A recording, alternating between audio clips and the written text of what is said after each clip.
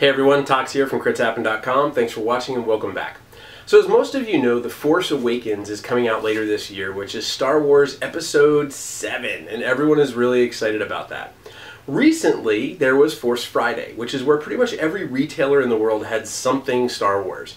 Whether it was Legos, whether it was action figures, whether it was toilet paper, whether it was bed linings, posters, there was just a multitude of things released all the same day. A lot of things that came out were around board games, some classics. There was Monopoly, there was Risk, there was chess, there was Loop and Chewy, a little bit of everything. Now, for us, the most fun thing that we have had on the table is Star Wars Risk. We've played that multiple times, and unfortunately I get a little frustrated because it really has nothing to do with Risk whatsoever. And I really feel as though Risk kind of had a rebound when Risk Legacy came out. But barring that to the side, what this game is really like is the Queen's Gambit. Now, if anyone doesn't like the prequels, which I don't, and if you hate Phantom Menace, which I do, you may look at Queen's Gambit and say, I don't ever want to play that game. And I'm telling you right now, if you don't, and you overlook it and have the opportunity to play it, you're making a mistake, because it is a great, great game. I really have enjoyed Queen's Gambit. Most of us don't own it though, because it was something that wasn't printed very much in abundance, and it was something that went in the discount rack, and not until BGG and the power of the internet did people realize how good of a game it really was.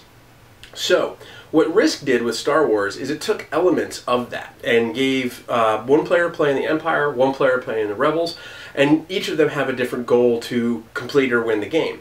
And there's different tracks that they can take or different actions they can take in order to further that goal. There's battling on Endor and trying to take down the shields of the Death Star. There's the actual Death Star blowing ships out of space. There's tons of ships flying all around, including the Millennium Falcon and the Executor. There's a lightsaber battle between Luke and Darth Vader, which is really awesome. There's a lot going on, but even with all that, players can finish a game in about 30 minutes, which is one of the reasons it's been so fun for us. Probably right behind it, though, has been Loop and Chewy, which is a takeoff on Loop and Louie, which really isn't much of a game, but it is still very fun. If you have family and you have young kids, they will absolutely love Loop and Chewy. If you have adults and you're having a drinking party, they will absolutely love Loop and Chewy as well. So I would highly recommend either of those, although always drink and game responsibly.